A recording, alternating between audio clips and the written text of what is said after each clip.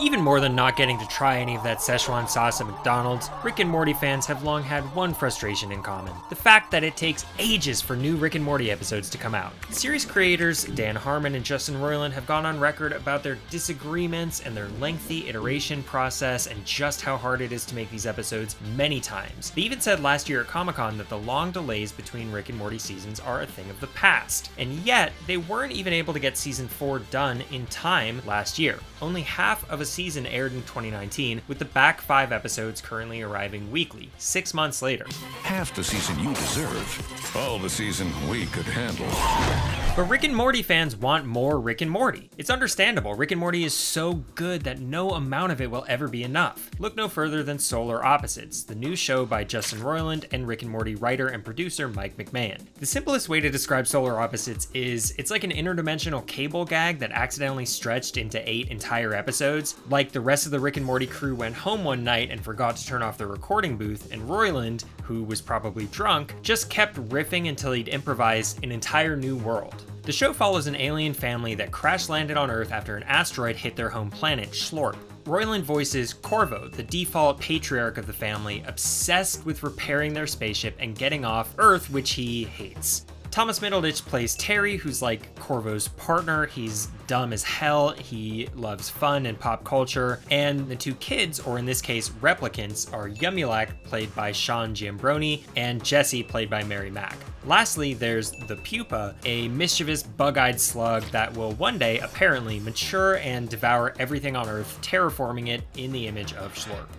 Now, Corvo isn't exactly like Rick, but the two characters have a lot in common. They're both curmudgeonly, they both love science, they're disdainful of humanity, and they're detached from most earthly concerns that us mere humans possess. Roiland voices both characters, and his signature tipsy cadence, where he stumbles deliberately through dialogue as if he's always forgetting the words halfway through. My name's Corvo. This is my show. I just dropped the pupa. Do you see me? This is ridiculous. I hate Earth. Feels really familiar and warm to existing Rick and Morty fans.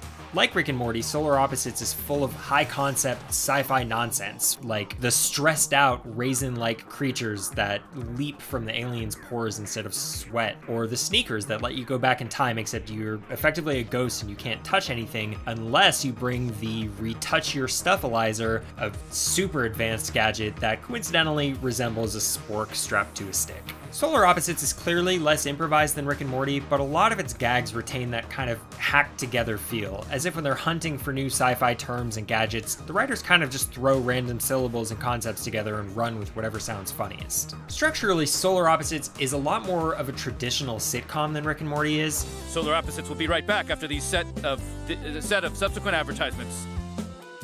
Each episode sees an A-plot that usually involves Corvo and Terry, something like Corvo's repeated and pointless attempts to get Terry interested in repairing the ship, or the one where Corvo gets really into performance magic and winds up jumping into a black hole, or the time Corvo finds out that TV shows aren't real and Terry convinces him to recreate their favorite Alf-like sitcom alien as a Frankenstein-esque monster that eventually Cronenberg's out, naturally, and destroys half the town. Meanwhile, the kids get up to their own hijinks in a B-plot, like trying to fit in with the cool kids at school by entrancing them using the spores emitted from the flowers growing on their heads, or constantly shrink-raying anyone and everyone who even slightly annoys them and depositing them into a wall-sized habitat in their room, like aliens do. That habitat, called the Wall, provides one of the season's through lines, as the tiny people trapped inside, including characters voiced by really well-known actors like Andy Daly, Christina Hendricks, and Alfred Molina, go through their own Mad Max-esque journey in a functional but also autocratic and terrifying society, with an economy built mainly on the candy and chunks of Slim Jims and other knickknacks that Yumulak and Jessie, the alien kids, give them.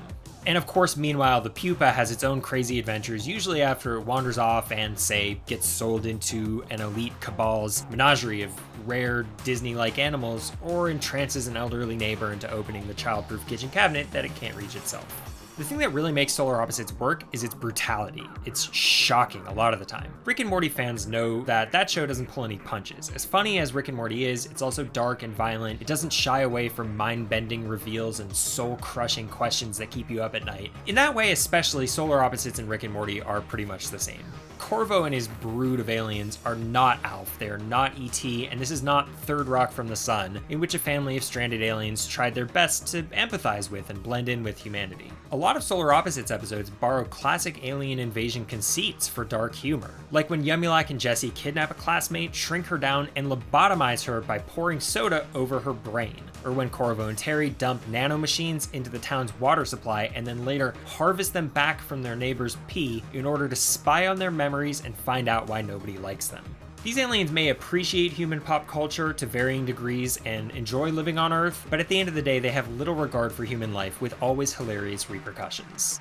Rick and Morty Season 4 is almost over. I've enjoyed this season a lot. I've enjoyed the later episodes more than I enjoyed the first half, but this is clearly a difficult show for Justin Roiland and Dan Harmon to make. And despite any and all reassurances they might give, it's safe to assume there's going to be more delays in the future. For now, I feel okay about that because there are 8 episodes of Solar Opposites streaming on Hulu to watch whenever you feel like having more Rick and Morty-esque madness in your life. And as always, subscribe to GameSpot Universe for more breakdowns of the stuff you love.